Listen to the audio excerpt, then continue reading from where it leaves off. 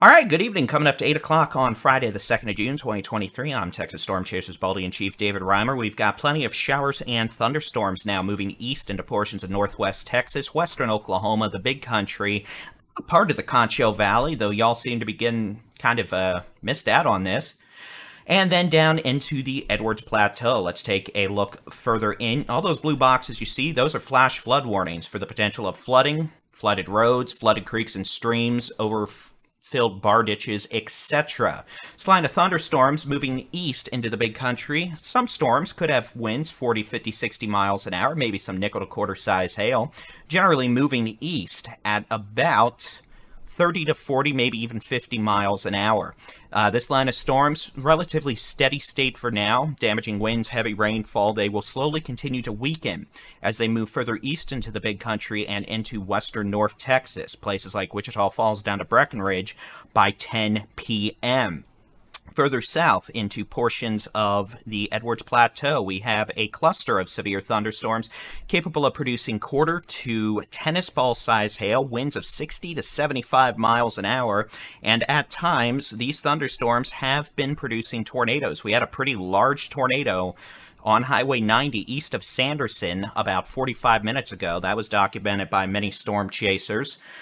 These storms generally moving to the east-southeast at about 30 miles an hour could pose a direct threat to places like Del Rio, Brackettville, Spofford, Carta Valley, Loma Alta within the next 45 to 90 minutes. As we continue into the evening and overnight hours, the high-res rapid refresh model is going to do a good job at showing us what we're expecting.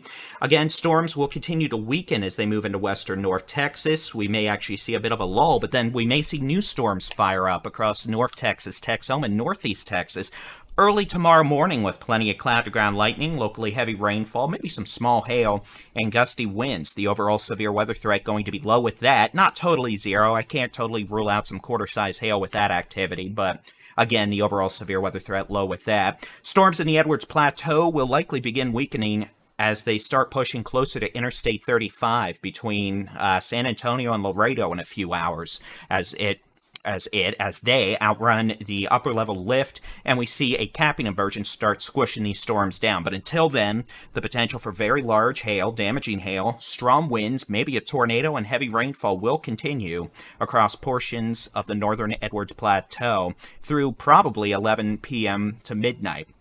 Otherwise, severe weather threat for the state will be diminishing by midnight, but not totally gone thereafter. Again, we could still have a few storms continuing into the night and Saturday morning across portions of North Texas, Northwest Texas, Texoma, Northeast Texas. And we may actually see some additional activity pop up early tomorrow morning, but those will be much more pop-ups versus, sustained, organized thunderstorms. So you can keep an eye on the sky with the free Texas Storm Chasers mobile app and interactive weather radar in the mobile app.